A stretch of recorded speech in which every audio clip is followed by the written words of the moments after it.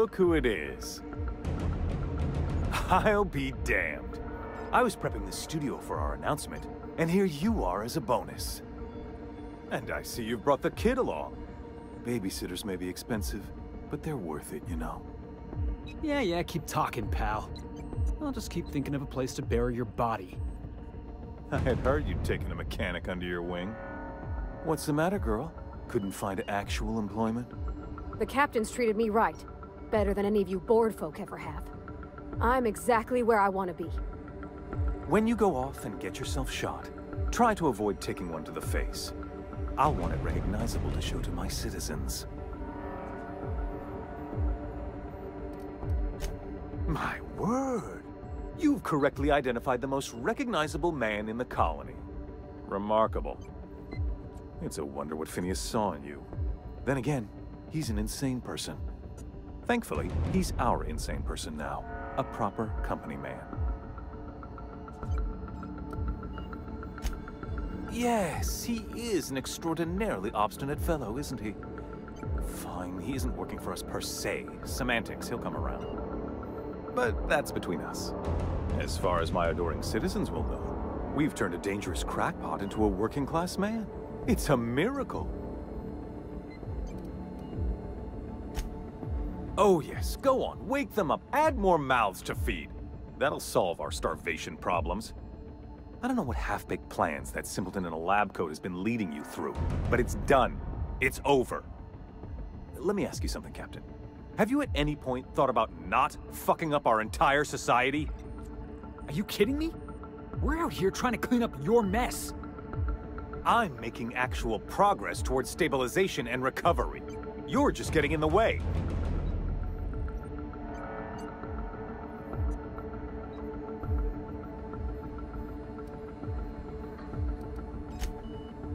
Oh, right. This coming from the psychopathic outlaw. Yes, I'll try to be more open-minded about your path of wanton dissent. We don't need your help.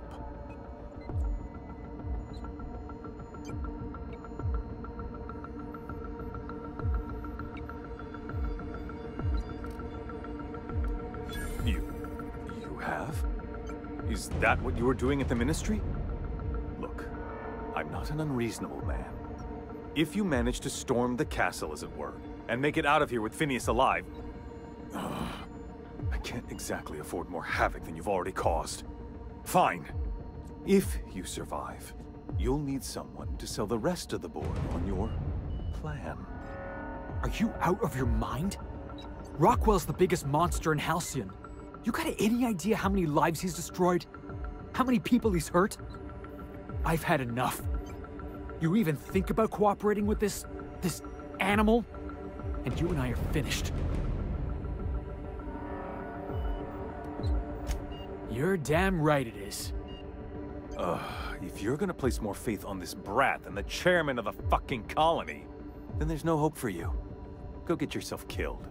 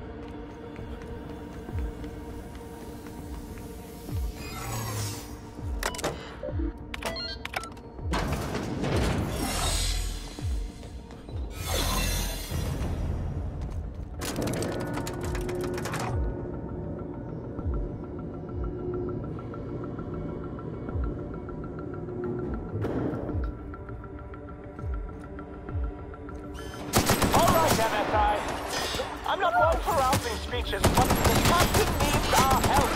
So get in there and fight!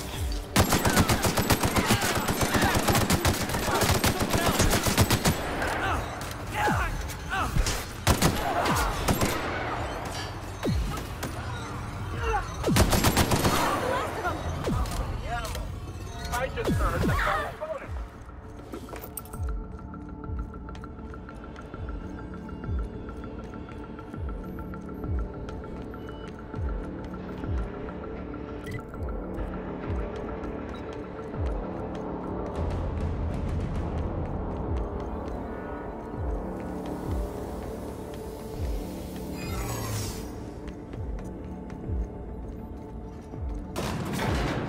We're really doing this, huh? All right, boss. I'm ready. Let's do this.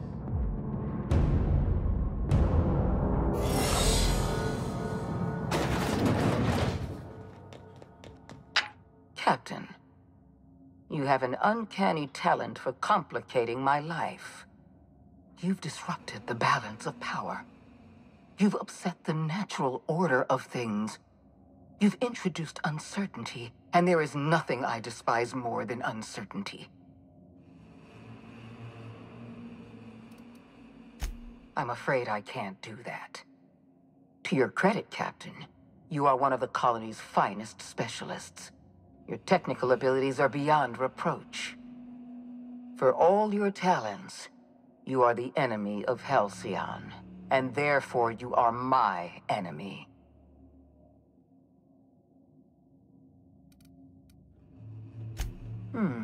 You make a nuanced and compelling argument.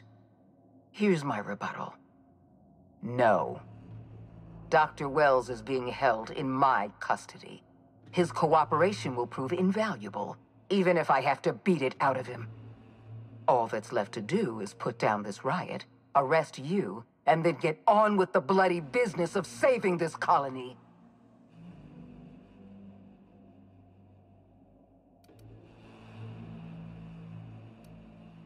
In that we are in agreement. An end to violence is precisely what I want. An end to chaos. An end to senseless loss of life. The only obstacle standing in my way is you. I take no pleasure in this, you know.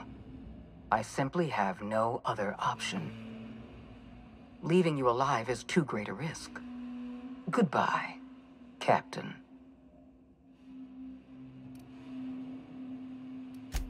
Fair enough. I'm giving you exactly one chance to parley with me.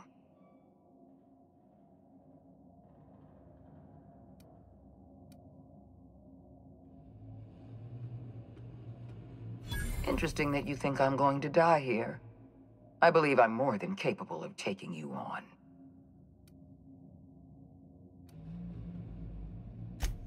Fair point. I don't know how you've managed to defy the odds. By every reasonable estimate, you should be dead. Yet here you stand. I've devoted my entire life to protecting Halcyon. I'm not afraid to die in the line of duty. There isn't much of a board left, thanks to you. You've thrown this system into disarray. Cleaning up your mess will be the work of a lifetime. You were always an unknown variable. I tried to recruit you, but you threw your lot in with that madman, Phineas Wells.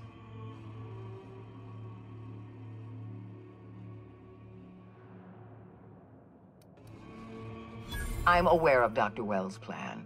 Revive some brilliant scientists and engineers from the Hope and work with them to save the colony.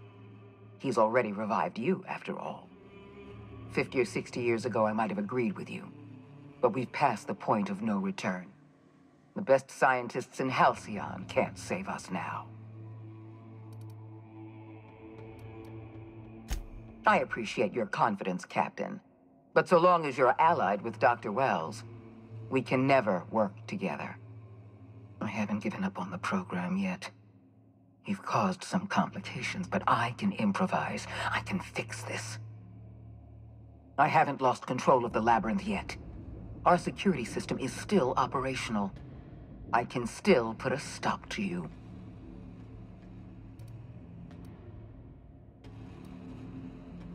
What? You can't be serious.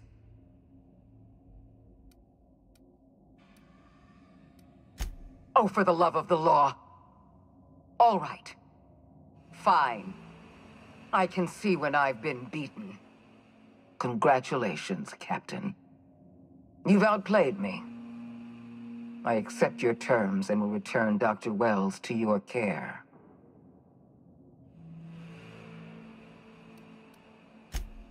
I just hope you've made the right decision. The fate of the colony is in your hands now. I bid you farewell, Captain.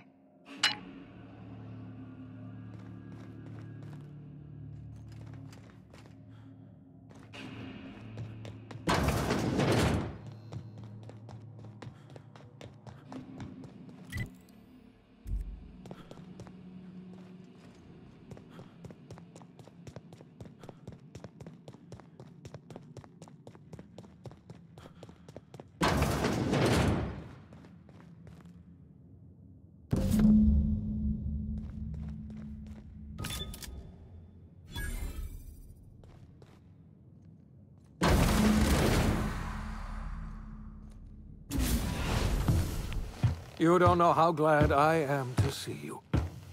You must have said something to get under Akande's skin.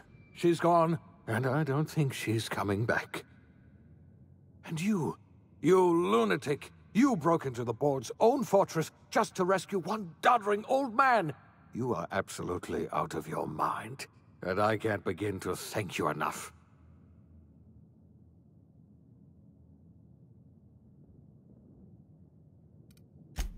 I know, my friend, I know. And now it's finally over. The board's finished. It's only a matter of time before the entire system slips from their grasp. You've broken the board's stranglehold on this colony, and you saved my life. But there's still so much we have yet to accomplish. You and I are going to have to work harder than ever to save Halcyon. I'm afraid the situation is far worse than any of us ever anticipated.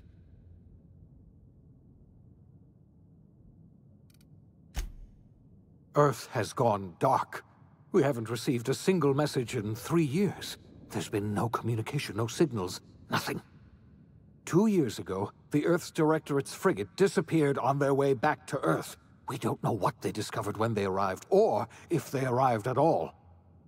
Hold on, Doc. Are you telling me the Earth went dark 3 years ago, and the board's just been covering this up? They've been incredibly effective at concealing the truth.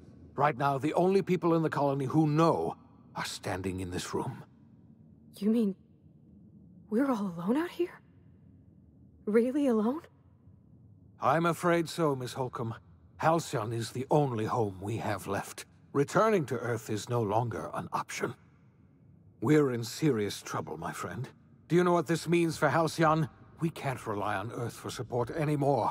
We've been cut loose. We're entirely on our own. Yes, we do. You've done a marvelous thing. You've succeeded where anyone else would have failed, including me. We must begin the revival process immediately, starting with the hope's brightest minds, and then we're going to fix this damn colony, one problem at a time. We're going to need a leader, and I can't imagine a better person for the job than you. What do you say, old friend? Will you help us?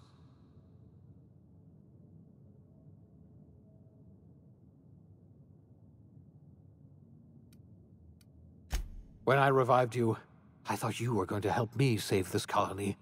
I was wrong. I had our roles reversed, you see. You're the one who's going to save us all. I'm just the one who set you on your path. You're the best thing to ever happen to Halcyon.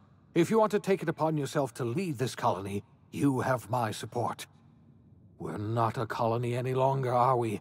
Our last connection to Earth has been severed, and so we have been set free. Our future is uncertain, and no one knows what tomorrow holds. Exciting, isn't it?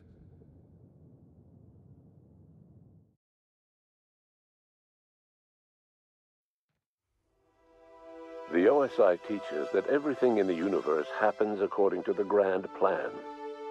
But the stranger that arrived in Halcyon was an unplanned variable. From the moment he landed in Emerald Vale, his actions altered the course of history. The events on Tartarus brought about the end of the board's authority. But the board's mistakes would haunt the colony for decades to come. The damage they left behind would require the work of a generation to repair. Dr. Phineas Wells began reviving a handful of the Hope's colonists: engineers, scientists, technicians, and intellectuals. They were among the brightest minds the Earth had ever sent out into the stars. The Hope scientists and engineers woke up in a colony descending headlong into total collapse. With no way to return to Earth, they had no choice but to band together and devote themselves to the cause of saving Halcyon. The people of Halcyon were nothing if not hardy. In the absence of the board's authority, many of the colony's settlements banded together with a single purpose in mind: survival. Life was especially hard in the years to come. Some towns dissolved by attrition and starvation, but most of them found a way to carry on. In the years to come, Halcyon was forced to reckon with its newfound freedom. The board was gone, and for better or worse, the colony was responsible for its own destiny. Between MSI's worker-centric policies and the iconoclast's manpower, Sanjar and Zora were able to rally many of the Terra 2 townships to their cause. MSI's workforce swelled, and the iconoclasts enjoyed a significant surge in their ranks. The board was too distracted by infighting and internal politics to stop MSI from becoming a powerful corporation and a refuge for townships that might have fallen through the cracks. The collapse of Edgewater left its workers bereft of any purpose in life. Most of them made their way to Adelaide McDevitt's camp, hoping to ingratiate themselves into her favor. Adelaide accepted only a few to her community. The rest were turned away and likely died of starvation. Nevertheless, Adelaide's camp grew into a well-established town. Adelaide McDevitt refused to cooperate with the ongoing effort to save Halcyon from collapse. A sympathetic deserter stole a copy of her research and delivered it to the Hope's scientists. It is unclear how useful Adelaide's research was. An optimistic estimate suggests her work may have bought Halcyon another few years of survival. Adelaide would never know. She died that winter. Under the leadership of Junlei Tennyson, the Groundbreaker held firm against corporate influence. The ship's mechanical stability gave Junlei the time to educate a promising generation of engineers, schooled in her family's traditions. The future of the Groundbreaker looks promising. The rediscovery of the Hope and the abandonment of the lifetime employment program forced Byzantium to come to terms with some uncomfortable realities about the state of Halcyon. While Byzantines were reluctant to surrender the luxuries they'd grown accustomed to, the board's diminished authority gave them little choice in the matter. Nearly everyone had to learn to make do with less. Some even had to get jobs. It was a dark time indeed. Your influence shifted Ellie's perspective. She finally admitted, albeit grudgingly, that she just might need other people. Sometimes. With a steady income from the life insurance payouts, she was finally able to afford a ship of her own. She hired a small crew and flew supply missions to communities on the fringe. Some of them were even legal. Life in Halcyon was sobering for Felix Millstone. The grand revolution he dreamed of never came. There was no great awakening for the colony, no celebrations in the streets. There was only the hard, desperate work of trying to repair a broken colony. Felix never had a head for numbers, but if there was labor to be done, he was there to help. Eventually, Felix realized that the work of a revolution was done with two hands. As much as he enjoyed his adventures aboard the Unreliable, the vicar, known as Max, eventually decided that it was time to move on, to live out the life he had sought so long to create. He knew there were many in the colony who carried burdens much worse than the ones he had struggled with, and he devoted himself to easing their suffering wherever he could. He only ever took up arms again to defend the defenseless. Unshackled from a lifetime of striving and fighting the universe and himself, Vicar Maximilian de Soto was finally at peace. Once the matter with the Hope colonists was resolved, Junlei bashfully asked Parvati if she'd like to join her permanently on the Groundbreaker, and Parvati enthusiastically, if somewhat awkwardly, agreed. The stories of her adventures spread across the colony, and Parvati soon found herself the center of attention. Having served as the engineer of a renowned spacecraft, tramp freighters and wildcat miners sought her out by name, and in no time, she was a fixture in the Groundbreaker's mechanical ecosystem. She and Junlei were never far apart. Nyoka returned to Monarch to take another crack at making a permanent life for herself. She formed the Charon Group, a mercenary outfit of ragtag survivalists and wilderness experts. Anyone in need of a guide, or just looking to throw back a beer and swap stories, could find her camping on the trail or clearing an infestation. The SAM unit that accompanied you spread awareness of the product line's superior sanitation and maintenance capabilities across what was left of the colony. This led to a boost in SAM unit sales. Did you know that SAM units are the longest-lasting, toughest-acting cleaning solution in Halcyon? Minister Clark was released from house arrest, and his contact with you gave him a sense of renewed purpose and vigor. Once it became clear that no help would be coming from Earth, he threw his considerable efforts and talents into helping Halcyon manage the crisis before it. It was widely suspected that Sophia Akande was the true power behind Chairman Rockwell. However, after the riots on Tartarus, she was never again seen in the colony. Various theories circulated as to her fate. Some believed she boarded an interstellar ship capable of journeying to a distant colony. Others believe she died trying to escape Tartarus. Some few suggest she fled to Monarch, where she continued to live among a small band of loyalists. There is another theory, which suggests that Sophia's encounter with you changed her, and she deliberately retreated from public view, but continued supporting the colony in secret. When Dr. Wells began reviving the Hope's colonists, he found himself with a sudden windfall of additional supplies and resources, courtesy of an anonymous donor. If Wells knew who his supplier was, he never told a soul. As for Dr. Phineas Wells, he spent his remaining years in his orbital lab. He eventually came to terms with his own past and was able to forgive the mistakes of his younger self by devoting his remaining years to serving the colony. In the end, Dr. Wells was able to save every scientist and engineer aboard the Hope. Over the next decade, nearly all of the Hope's remaining colonists were successfully revived. Halcyon saw a period of rapid technological and scientific advancement. Breakthroughs in dietary supplements saved the colony from starvation. Geoengineering projects and social reforms began to change the structure and character of the colony.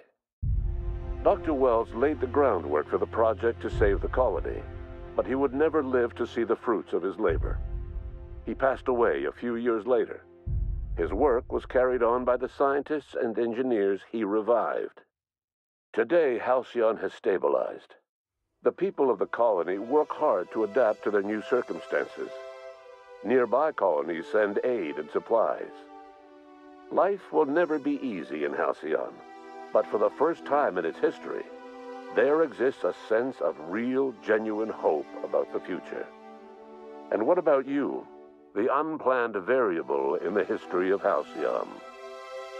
Long after Wells passed away, you carried on his work with more energy, determination, and brilliance than he could ever muster.